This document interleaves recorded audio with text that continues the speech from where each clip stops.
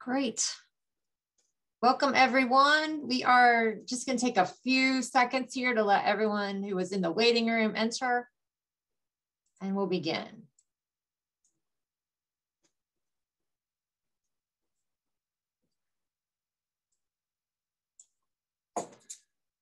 Okay, welcome to our NIEHS funded Environmental Health Sciences Core Center, the UK CARES, here at the University of Kentucky, our webinar series. I'm Erin Haynes, Deputy Director of the Center. Ellen Hahn is our fantastic leader.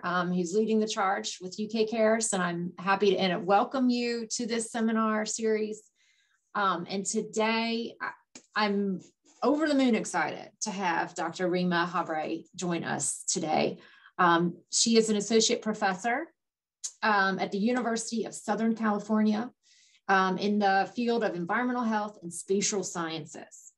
I've seen Rima give fantastic talks. Her air quality assessment and spatial analysis is on the cutting edge. And I'm excited to have us here at UK experience her work and see her and what her actions, her research in action. So we will take questions. If you would like to put them in the chat, I know they'll pop up. You can put them in the chat and we'll have her answer them at the end. So welcome to the seminar, and Dr. Habre, welcome, and we're so glad to have you. And you just are on mute, so we'll unmute you. Thank you. Thank you so much, Dr. Haynes. And thank you all for being here. Thank you for the invitation. I was sharing right before we started that today is Internet Issues Day. So please do interrupt me if you can't hear me, and hopefully everything will go smoothly. I really appreciate the time and invitation to be here with you all. I'm going to talk about personalizing air pollution exposure science to advance precision environmental health. And I feel like you guys, are an awesome crowd and already know a lot about what I'm going to talk about. So hopefully this will be an interesting overview, and I'm always happy to have discussions afterwards and elaborate on anything of interest. So as many of you, of course, know, air pollution is one of the largest environmental risk factors in the global burden of disease work. Usually the WHO in that work is kind of considering outdoor air pollution and what is termed household air pollution. That is not everything under the indoor air pollution sort of umbrella, but it's a very important type of exposure. Of course, we have a lot of systemic inequities and discrimination in policies and laws over time that have led to persistent environmental health disparities, where certain groups could be way more disproportionately exposed to contaminants, but also at higher risk of their adverse effects. And we of course know that climate change is very much worsening and speeding up some of these adverse exposures, especially when it comes to air quality and wildfires. And it's also widening existing health disparities, and that's often called the climate gap. And when we think about personal exposure, we mean what we as humans are breathing in our kind of breathing space, right? That is a very complex mix that comes from very different sources. The components and the chemistry and the kind of toxicological properties of it could be very different depending on what's in that mixture. But also, personal exposure is highly dependent on what we're doing, where we spend our time, what's going on outside and inside our homes. And these factors are often ignored, not on purpose, of course, in health studies, but just because they're more difficult perhaps to get an accurate handle on. And that introduces exposure measurement error in our studies. And so of course that is a problem because it can weaken our ability to see effects when they actually exist. And so what I'm hoping to show you today is how recent advances in sort of these personalized exposure methodologies, from measurements to modeling to wearables and GPS tracking and so on, are really advancing our ability to do more personalized, individualized, precision environmental health studies. And hopefully from that, we can design more targeted and informed interventions and try to make a dent to reduce health disparities. So this is the background motivation of my talk today. And just to show you the kind of the scale of the problem that I'm talking about, right? And I'm sorry, I can't pay attention to the chat at the same time. So again, please interrupt me anytime. So here on the left in this map, you see these blue dots are a typical GPS track of a participant living in LA over a few days, right? So you can right away see the variety and diversity of all the different places people spend time in. However, in a typical health study, usually we're determining where a person lives. Let's say this is it. We draw some kind of buffer around that, and we try to assess environmental exposures in that buffer with the assumption that, of course, that is representing what people are truly exposed to. The only problem with that is that people don't usually spend all their time outside or on the rooftops of their homes, let's say. And if we look at actual personal monitoring data, where we put these air quality sensors on actual people right near the breathing zone, and you compare what we are modeling at this residential outdoor or ambient level in terms of PM 2.5 air pollution, so that's particulate matter. So if you look at this kind of plot here, the correlation of that outdoor air pollution with what we're measuring in the personal breathing space is really very low.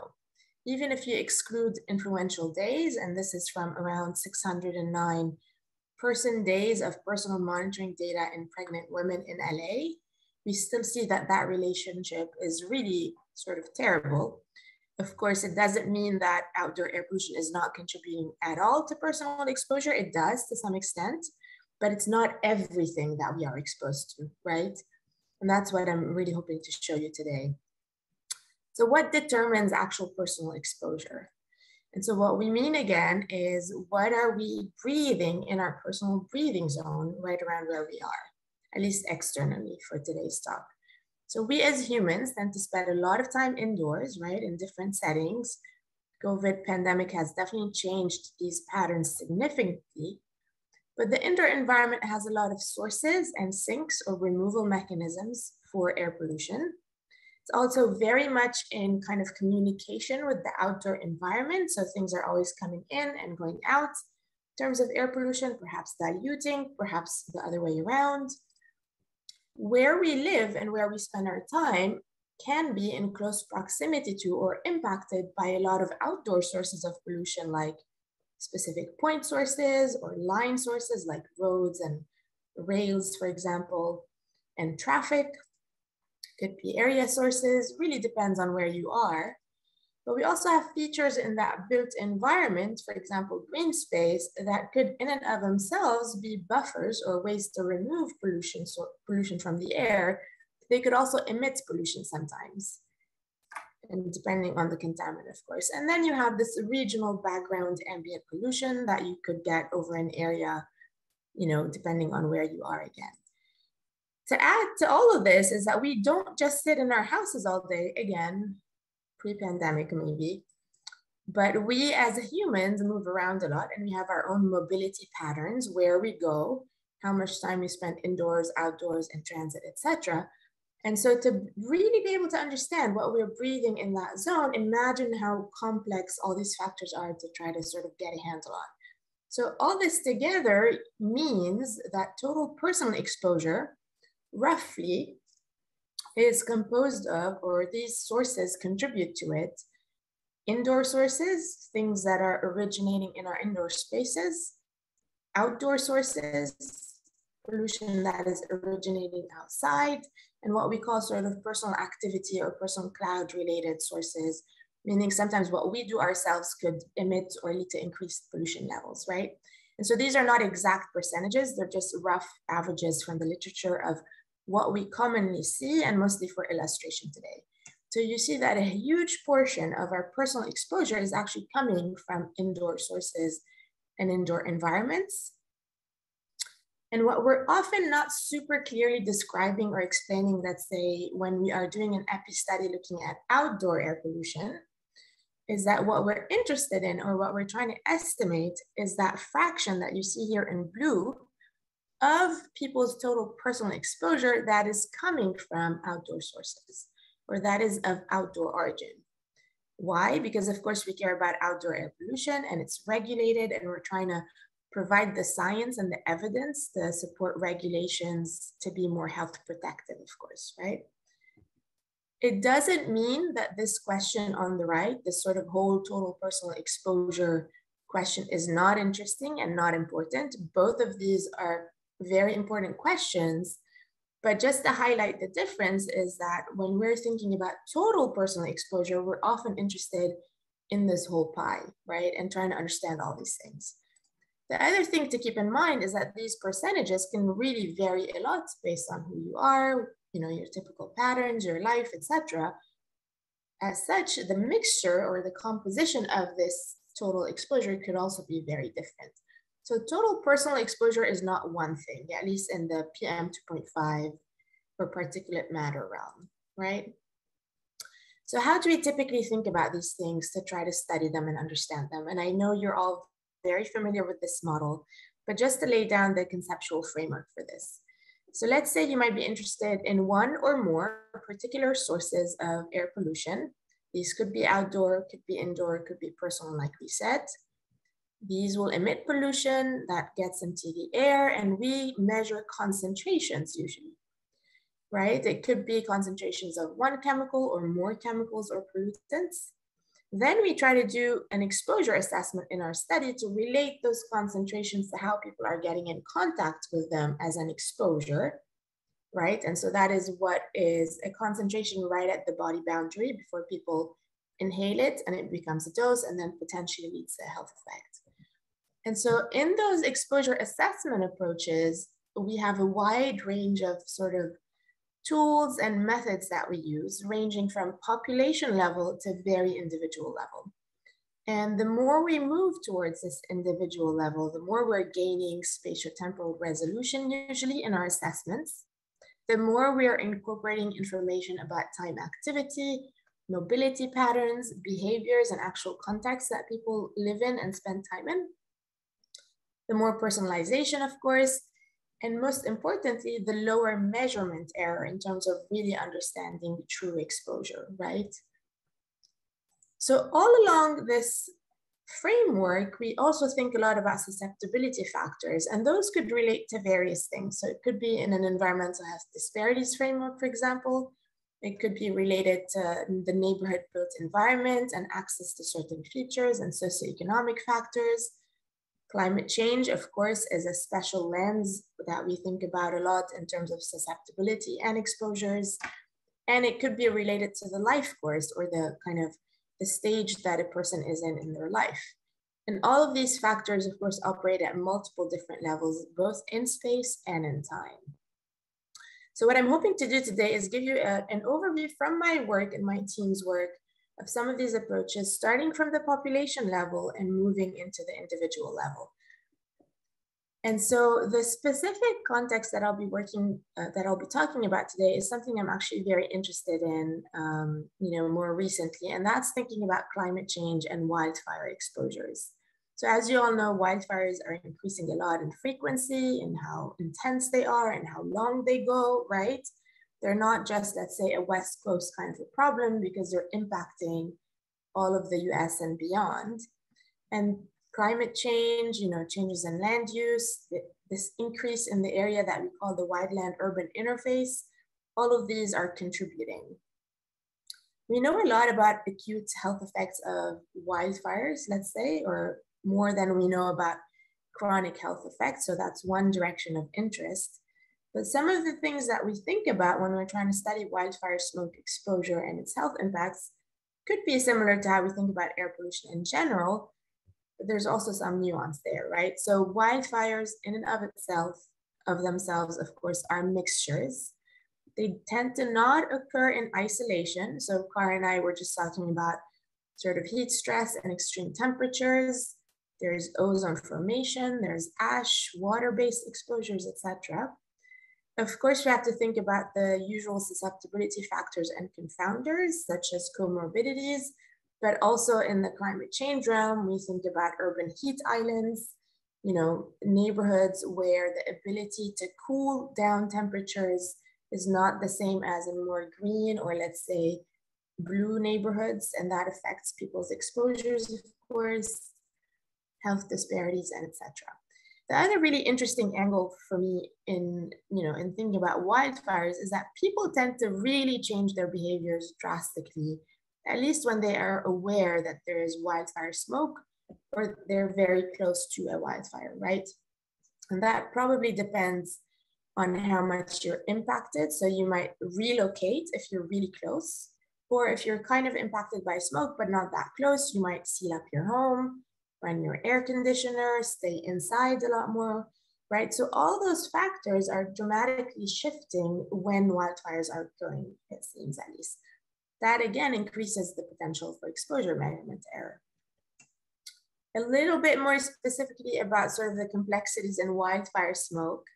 The smoke itself is very complex in terms of the chemistry and what's in it. It's not just particles and ultrafines, it's PAHs, carbons, ions, benzene, benzoate-pyrene, etc.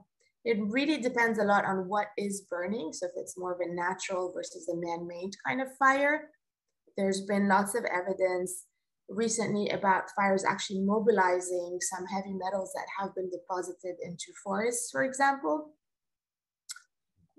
Fires or smoke plumes from wildfires actually undergo a lot of long-range transport, so they can start one place and travel long distances.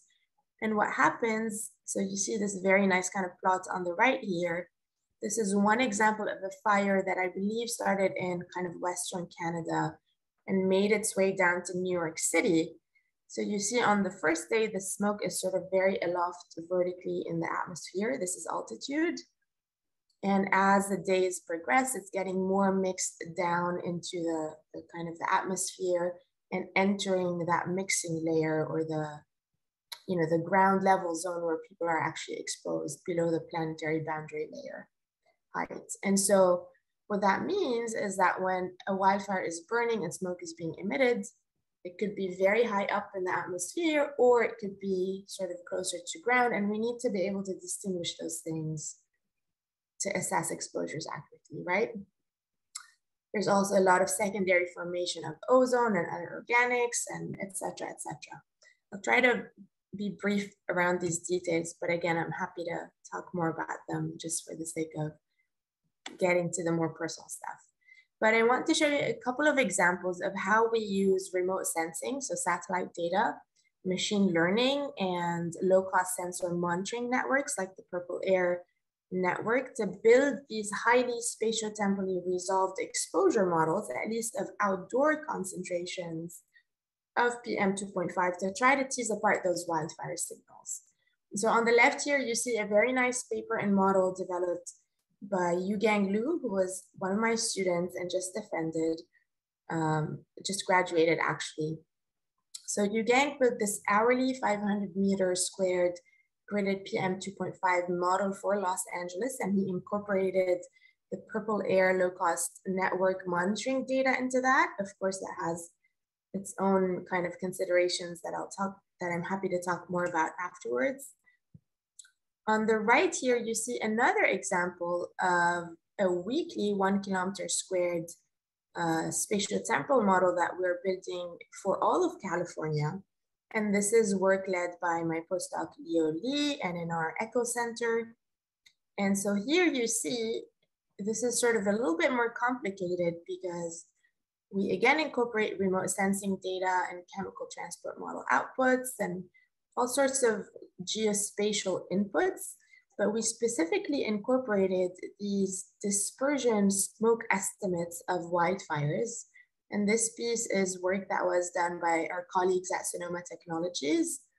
And so what we did is we basically put in a term in the model that actually captures the contribution of PM2.5 from wildfire smoke specifically. And you see on the right here, this is sort of the total predicted PM2.5 concentration from our models. We were able to very much capture the impacts of wildfire smoke in space and in time. And so this model is actually for 10 years over California.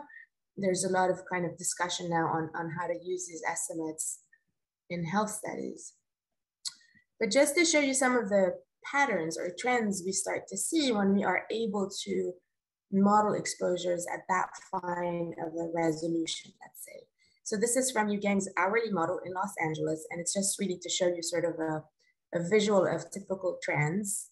So these are 4 hours of the day that we selected, and this is a random weekday here on the left, and you can see sort of rush hour patterns in LA, etc. This would be a random weekend. This is the day when the Woolsey wildfire was happening, and it started kind of right around here. And you see how drastically different that profile is and how wind dependent it is, right? And then this is 4th of July, just for kind of for fun, for comparison. And if you've ever seen these fireworks in action, actually you can very much track sort of visibility during the day until you get to this 11 p.m. time point. So this is just to show you how rich the data or the spatial and temporal gradients that we can see are from these types of approaches and using these types of models, right? The other example from the sort of the longer term modeling work that we're doing in our ECHOS project is from this model that we published for California for PM 2.5. So if we take these rasters, these surfaces that again our colleagues at Sonoma Tech generated, these are high-split model estimates of PM 2.5 coming from wildfires over this whole 10-year period. If we take the median level, because we want to get a sense of sort of chronic long-term exposures, so if we were to look at the mean or the maximum, we might see where the biggest fires happened, right? But those could have happened in a very short period of time relative to this 10 years. So we want to try to understand the chronic exposure patterns. And we summarize this median wildfire-related PM 2.5 here on the left. And right away, you see a pattern that I was surprised to see at first, but it makes sense in a way because it really follows the topography of LA or California and sort of the mixing patterns of air pollution. So again, you see the valley and the sort of very urban part of LA having the highest chronic wildfire smoke exposure. If we overlay this on the right with the Cal EnviroScreen, Environmental Justice Screening Score that we have here in California. So the darker neighborhoods or census tracts that you see here are what we might typically think of as environmental justice communities that need more investment, of course. We put these two surfaces together. And so these colors here on the map on the right are the wildfire smoke again at the air quality monitoring stations that we have overlaid with the census tracts. And right away, you start to see this pattern where the higher the Cal EnviroScreen score or the more of an EJ community we're in, the higher the chronic wildfire-related PM 2.5 exposure seems to be. Of course, this is a little bit biased by where the monitors are placed anyway, but this is kind of interesting preliminary data on the fact that environmental health disparities are also extending beyond what we typically think of as very local source impacts, let's say. And it's important from a climate sense. And so speaking of health disparities, I want to briefly introduce our Madre Center before I show you some of the personal monitoring work that we're doing in the center. And so Madres is really a pregnancy cohort.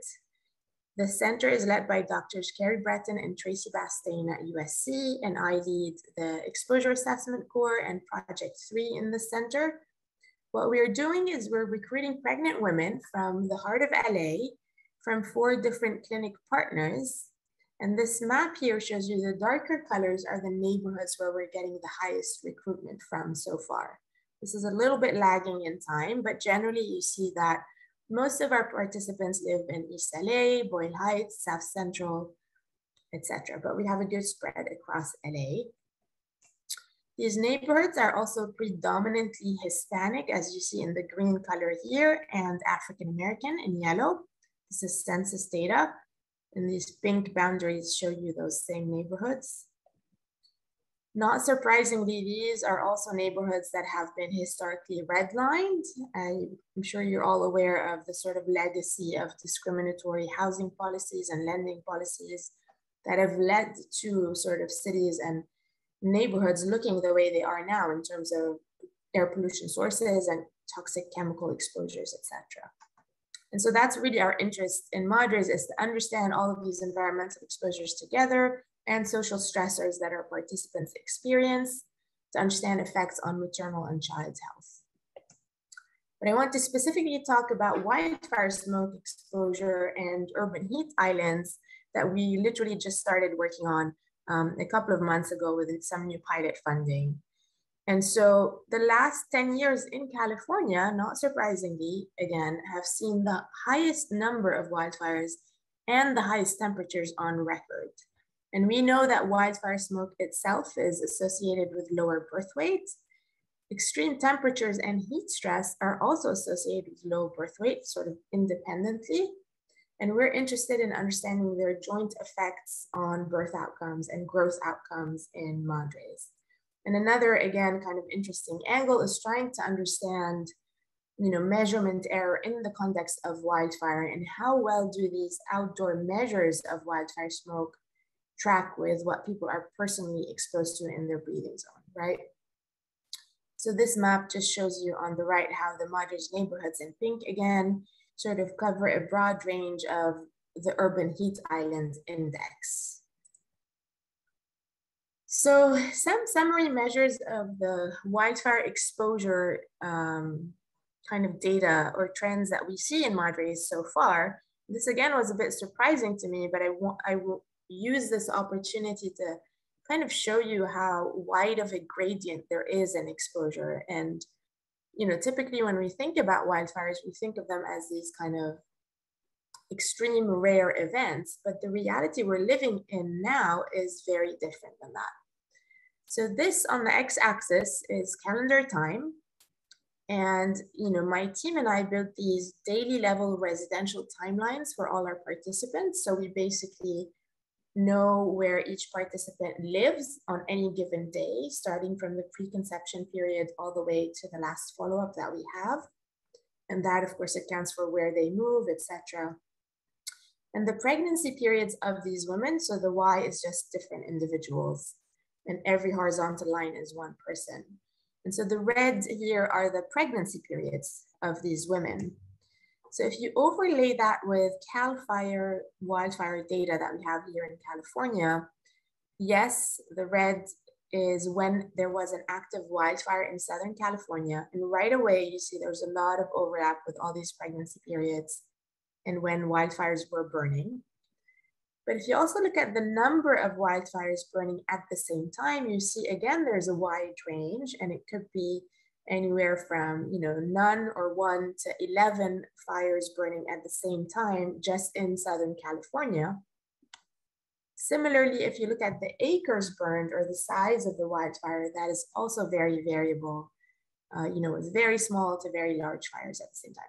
So hopefully this shows you the complexity of kind of thinking about all these exposure metrics for wildfires. And it's not as simple as, a kind of turn on and off switch, right? So I was surprised to see these statistics again, but what we're seeing is that Madres women experienced on average 130.5 wildfire days during their pregnancy. And that could range up to 211 days as a maximum. And that's in 713 babies and moms that we've looked at so far using this kind of wildfire data. So again, huge variability in, all these wildfire exposure metrics during pregnancy. Some super preliminary data, again, this is still in pilot phase, but my wonderful postdoc Roxana Khalili here and the team actually have looked at the number of wildfire days during pregnancy, and we're starting to see significant effects with lower growth for gestational age at birth. And this is actually a big effect in about 700 babies. It's roughly equivalent to the mean growth for gestational age C-score. So we're currently pursuing this. This is per standard deviation of number of wildfire days. But similarly, on the right here, you see work from Carl Osharki, who's actually defending tomorrow. I'm very proud to say that. He's done amazing work. Carl has looked at personal PM 2.5 exposure on the x-axis here. I don't think you can see, okay. finally figured out how to show you my mouse. Carl has looked at personal PM 2.5 exposure here on the x-axis, which I'll talk about next in terms of how we measured it, and gestational age in weeks. And he stratified this. This is a very small sample size yet, but about to be expanded. He stratified this into sort of days when there was high wildfire smoke based on those surfaces that we modeled, and whether the windows were closed or open, versus days with low wildfire smoke. And right away, you see that there's a different relationship and more adverse potentially effects on days with high wildfire smoke and when the windows were open, meaning there's actually more potential for exposure versus the other days.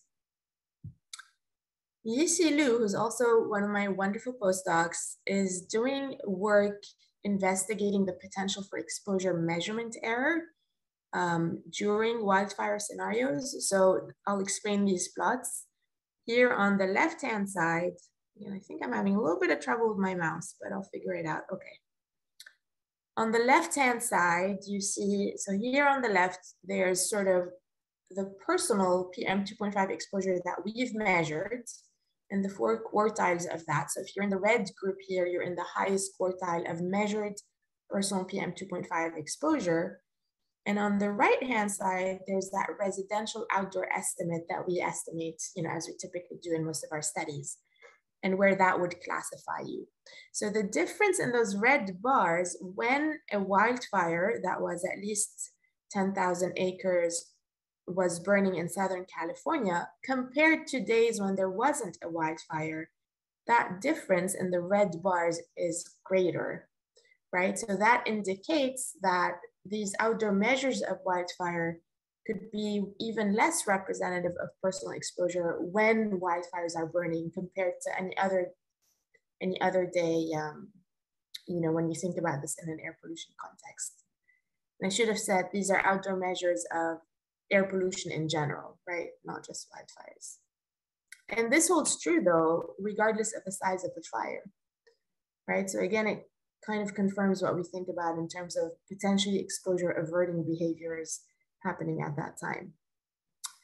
Now that I've given you this overview of sort of the population level approaches, I want to get to the very personal, individualized approaches in Madres that we work on. And I'm actually going to show you examples of 2 kind of styles or ways of doing this and share hopefully a little bit of what I've learned in doing this.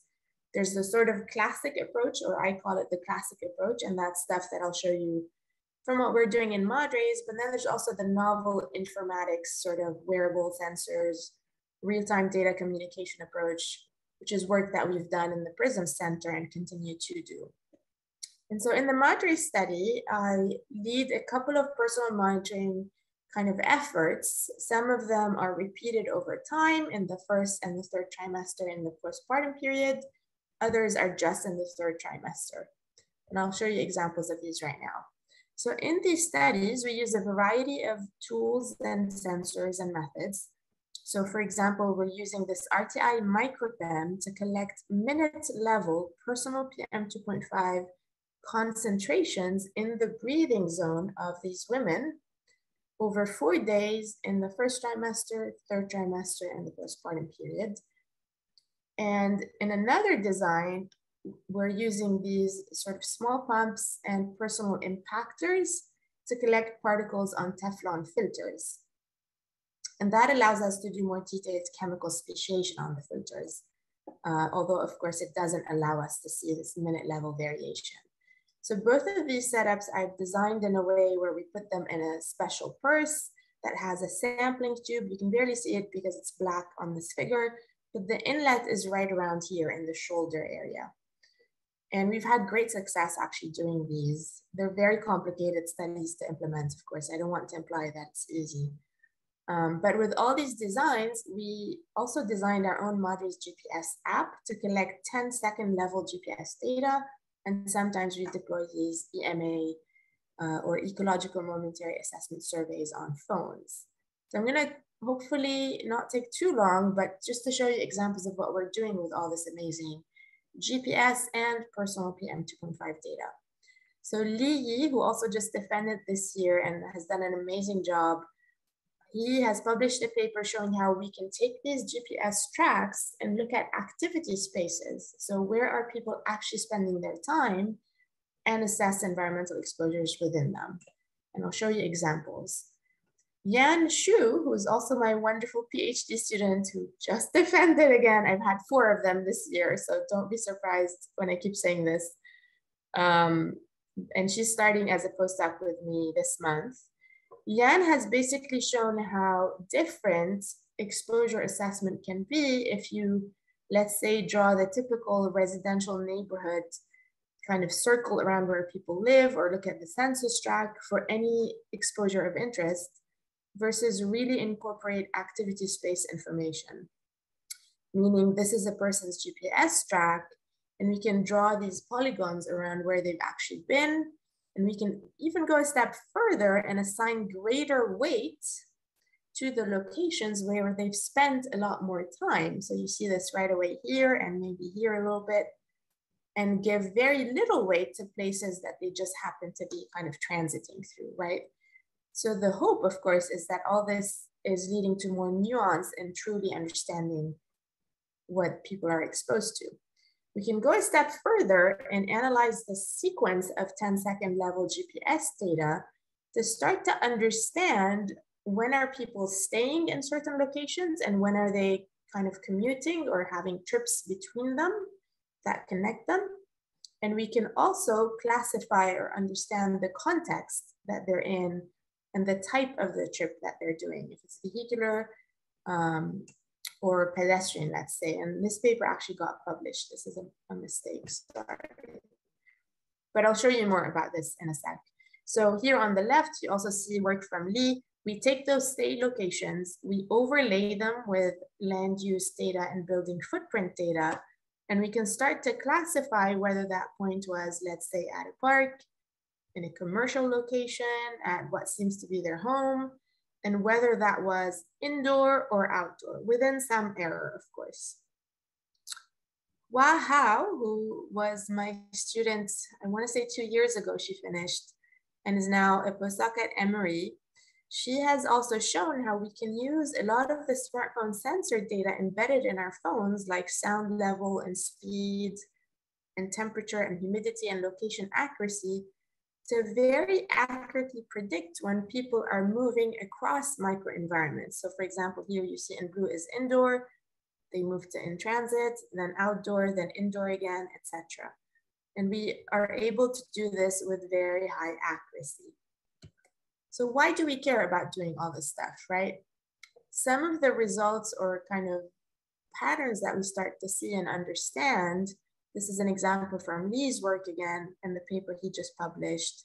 We are seeing that in our Madre study in these pregnant women, they're spending probably what we would expect in terms of time at home, but they're only, so out of all the visits that they take on a, during the time that we monitored them, only 2% of those were to parks and open spaces. So experiencing some kind of green space or recreational kind of time. And of all the trips that they did, 75% were vehicular and only 25% were walking trips. And if we look at where those trips started and ended, you see that most pedestrian trips are happening kind of between commercial and services locations. So you see those kind of blue dots. Very few at parks and open spaces again. And most of the vehicular trips in red seem to start or end at the home, visiting commercial services or other locations, right? So this kind of nitty-gritty level of detail is very rich. It's at the 10-second level. And now I'm going to show you how we can pair that with the sort of minute level personal PM2.5 exposure data that we're collecting with those micropams. And so this plot is just to show you how rich the exposure data is actually in the study.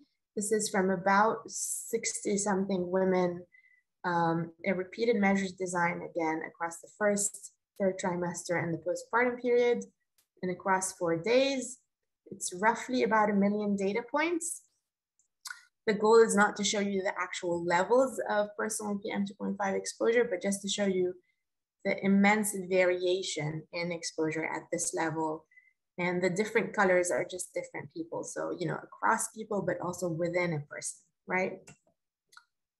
So instead of just looking at PM 2.5 levels, we can actually analyze these time series and detect certain kinds of peaks that we know are characteristic of, let's say, primary combustion, where the levels could go up very quickly and then decay in a certain kind of shape.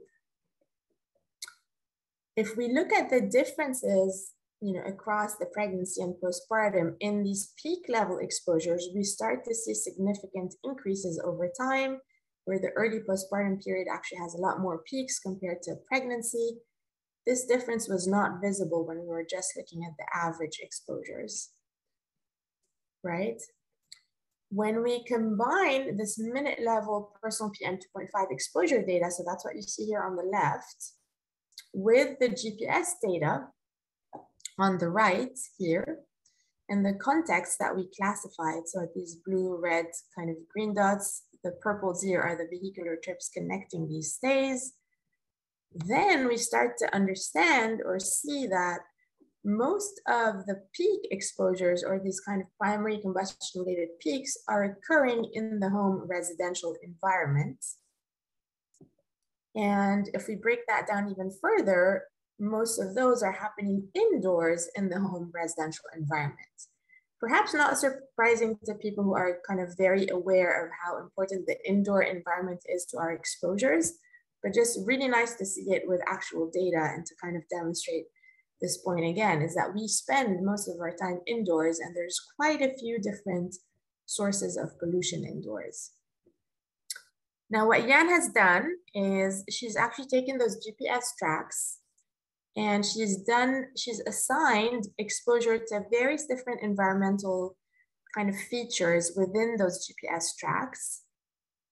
One of them, or a couple of them, are NDVI, or this greenness and vegetation measure from remote sensing and park area, etc.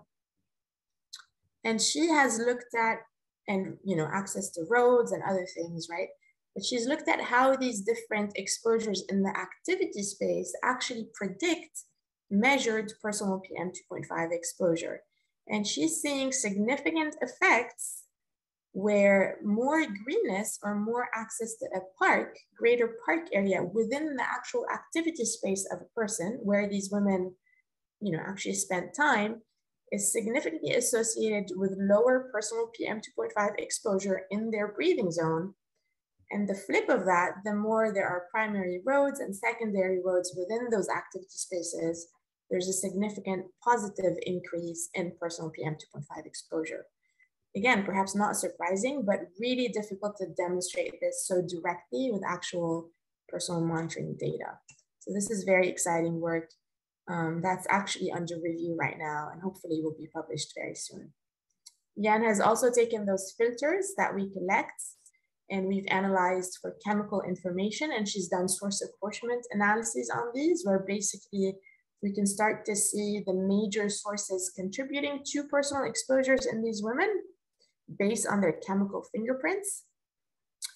And what we're seeing is that secondhand smoking is contributing more than half of that personal PM 2.5 exposure in these pregnant women. So are a few other kind of typical sources that we might expect in our region. But the surprising thing is that in the study design, we actually really heavily tried to avoid measuring in, you know, with women or families who have active smokers in the home or might be extra exposed to secondhand smoke, let's say. So despite all our efforts, secondhand smoke is still a very prominent exposure, and perhaps it's so passive that, you know, pregnant women might not even be realizing that they're getting that much exposure. And that's something that Carl is also investigating further. Carl has also taken these personal PM 2.5 exposure measurements and looked at their association with birth weight. And while there's no real association with total personal PM 2.5 and birth weight, when you split this up or look at effect modification by different features that correlate with how much of that personal PM is coming from more indoor versus more outdoor sources, he starts to see significant interactions. So for example, in women who spent none or very little of the time indoors, meaning they spent more time outdoors, the effect of PM on birth weight seems to be more adverse. Similarly, people who have used the air conditioner or who have never used the air conditioner, none of the time during that period that we monitored them, the effect of personal PM 2.5 was worse on birth weight. And that was the flip when they do use air conditioner, right? So it shows also how some things could be protective in that sense. Carl's paper also just got published actually, and is available if anyone's interested. I'm going to take this chance to very quickly mention that, I had the honor this last year to work on this indoor chemistry study with the national academies and with an amazing committee. The report just got published. So if you're interested in really kind of, understanding more about the emerging science on indoor chemicals and the indoor environment and how it affects our exposures and health, please look it up and I'm happy to tell you more. Finally, and I'll try to keep this very brief so we have time for questions, another kind of overview of the more novel approaches to personal monitoring where we can actually be in the informatics space and the kind of the wireless real-time data transmission space. So this is work from the PRISM Center that I was very lucky again to work with Dr. Alex Bowie at UCLA and my colleagues there on kind of developing these tools, but also deploying them in kids who have asthma. So we developed this breathe kit, which is really composed of several different wearables and sensors. And so it included, the first generation AirBeam low-cost PM 2.5 sensor, the Propeller Health Bluetooth-enabled inhalers, a smartwatch, a smartphone with EMA surveys, a peak flow meter, etc. All these devices communicate via Bluetooth in actual real time, meaning within seconds of when they're measuring, we're seeing and collecting the data. And of course, the really hard work is building this entire infrastructure on the back end. I won't get into the details because we don't have time, but if you're interested, please watch our YouTube seminar from a couple of years back. And this is also described in this paper. But so what these kinds of informatics systems allow us to do is gather very highly time resolved and space resolved data on a variety of health metrics and outcomes and exposures at the same time. So this plot, again, is super busy, and I don't mean for it to show you actual levels of things, but just to show you how this was from the pilot that we deployed in kids who have asthma and monitored them for up to 14 days. We are collecting data on lung function outcomes, on inhaler use and medication use, on relative humidity, temperature, personal PM 2.5 exposure, heart rate, so many other things, all in parallel at the same time at very high frequency. What that allows us to do is sort of move beyond the paradigm of just looking at between person differences in these relationships and how air pollution might affect asthma exacerbation risk in kids, for example. And we can now more and more do these within person studies, but also within day, very acute effect types of studies within a person, right? So if we have equally resolved or very highly resolved data that's collected continuously over a typical day on the health outcomes that we care about, and on all the exposures that we care about in the environment and these contextual factors, we can start to look at associations at the 15-minute to an hour range. And that's actually what we're doing right now. So we've deployed the system in a panel study of 40 kids who have asthma, recruited from the UCLA clinics. This plot is just to show you that every single data point, so this is LA in our context, it's geotagged. We have a GPS location and the fine time series of the personal PM 2.5 data that we're collecting. And so we take these measurements, we do additional modeling on top of or based on the locations where these kids have visited. And we are starting to see, this is a paper that we published last year, I think, or early this year, looking at daily effects, we're starting to see daily acute effects of outdoor and traffic-related air pollutants. So in this case, it's ozone is negatively associated with morning FEV1 lung function in these kids being decreased.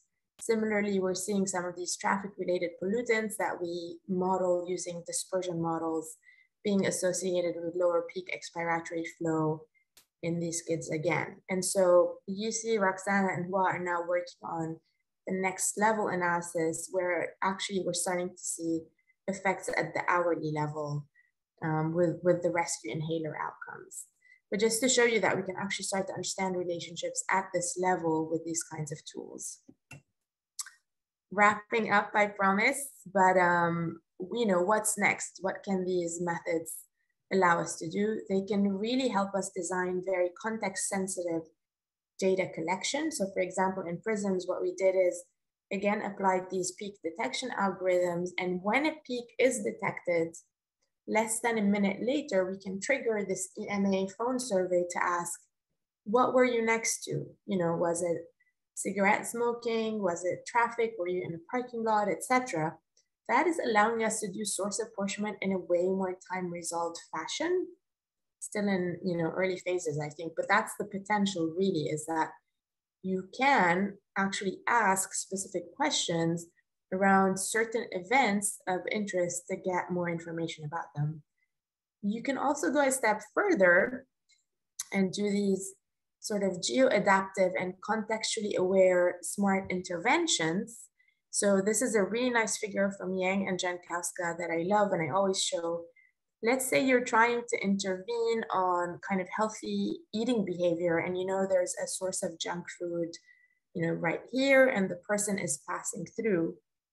You could alert them just based on how close they are, or if they spent, let's say, a lot of time in that vicinity of that outlet to kind of avoid, you know, to try to intervene to make them avoid that exposure, right? But if you use all this kind of contextual information in real time and look at the speed they're going and maybe, you know, they're in a car, maybe the direction they're driving away from that, or maybe they just happen to be stopping at a light and that's why, you know, they seem to be spending more time here, then you can be more smart and not trigger that warning or intervention and sort of not burden your participant and hopefully be able to design more clever interventions that actually do change health behaviors. So this is, I don't think as pie in the sky as it might seem these days, but of course these studies are complicated, but that's the actual potential of what we can do.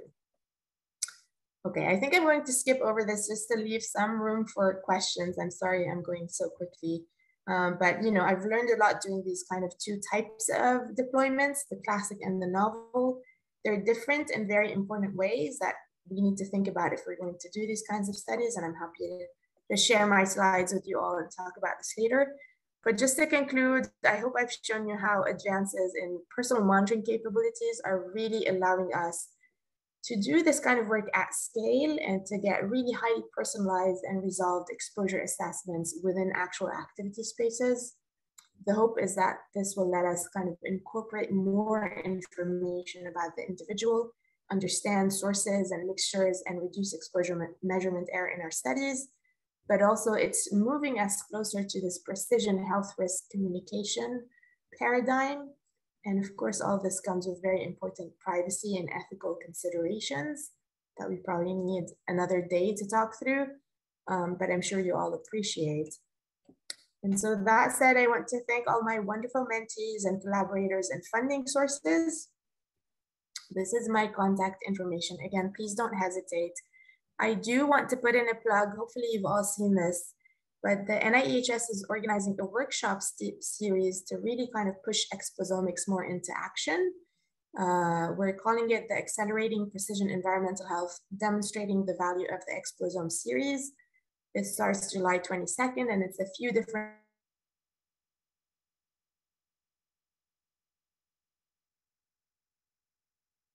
so if you haven't seen it yet, I'm happy to time and attention. I hope I didn't exhaust you, and I'm happy to take questions.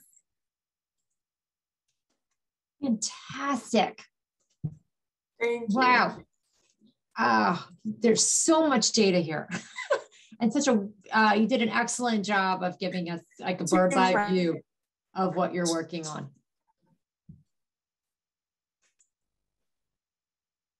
Thank you, Rima. I think I just froze. Thank you. And I think my internet is, can you hear me? Sorry, Erin. Yes.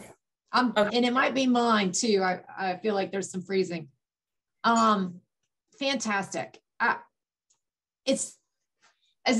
Although you're presenting so much data, I almost was like, well, what about adding this and adding more, like mental health and stress with the pregnancy? So I'm wondering, I bet you get lots of additional questions on what else can you add? What else can we pile on to the data that you're collecting? But I guess the big question is, how are all of these data, what infrastructure do you have and use to house the data, and then training needed for this next generation to, take on this data? There's some informatics that is typically not in an environmental health science program. So I'm interested in the informatics component and then the training for the next generation. Completely agree with you, Erin, and thank you so much. In some of these deployments, we are actually collecting stress and other health outcome information, but kind of too much to try to also fit in here. And I'm happy to talk about these, of course. I think you're so right, though, the infrastructure. Yeah. So the more classic kind of realm where you might design a data collection protocol and test it and deploy it exactly the same way you designed it, right? I think, that involves just pre-planning and mapping for the devices and the tools you need and the software, the phones, the data storage, all that. But when you get into the informatics realm, that's a whole new ball game. And, everything is always changing on you while you're trying to do the study. So it's almost like we have to shift our mentality into this more dynamic world to assume anyway that the software will change and the sensors will change and everything will change. So how do we design a study where we are minimizing bias to the data collection as much as possible? But the reality is, that PRISM Center was 3 large projects out of UCLA. I led the 3rd project, which was the kind of the deployment and the helping the design from my point of view from environmental health, right? One project was the computer science and the engineering. Another project was the informatics and the kind of making all the data streams work and connect, building the apps, the visualizations, etc. And then there was sort of my expertise and my teams in terms of what do we need to collect to understand asthma and air pollution and blah, blah, blah. So you're right that we're not taught these things, in environmental health. I think to hopefully keep it short, but I think the biggest thing we can be training our trainees is just to learn to sort of think in more multidisciplinary ways. And I know that's a cliche that we always say, right? But learn to understand other domains' languages and learn how other people think in their fields so that you can talk to each other and make things happen. Because I'm not going to become the computer science or engineer, expert, and there's no way I can do that, right? But I need to know how to work in that kind of world and team now. So yeah, there's so much to say, obviously, but I want to leave room for more questions if possible, but I'm happy to share. Are there any other questions coming in? I see people asking if if they can work with you, and I'm sure you would be welcome to it, but yeah, I'm sure your time is also limited. But I do encourage everyone to reach out to Rima later with additional questions and possible collaboration, especially with the new climate RFAs all out there. I'm sure you'll be very busy very soon. Completely agree, but thank you so much, all. I really appreciate this opportunity, and please do reach out anytime. Great. Thank you, everyone, for joining. Thank you, Rima. Thanks for having me. Bye. Fantastic.